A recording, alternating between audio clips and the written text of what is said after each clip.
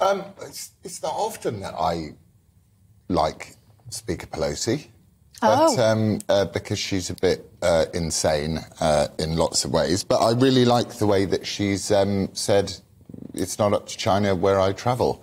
So she's almost sort of forced to go there now that China have said not to. And the Biden administration is messed up because they didn't want her to go. But I was reading about her today, and she also went to Tiananmen Square after the massacre there. So she's actually gone up in my estimations, which is quite weird for me because usually I find her a bit peculiar. So you actually think it was the right move for her to be there?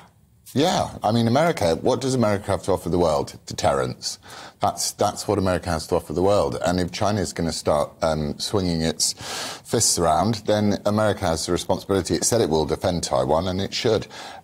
So, yeah, I mean, I want to say something bad about Nancy Pelosi, but I can't.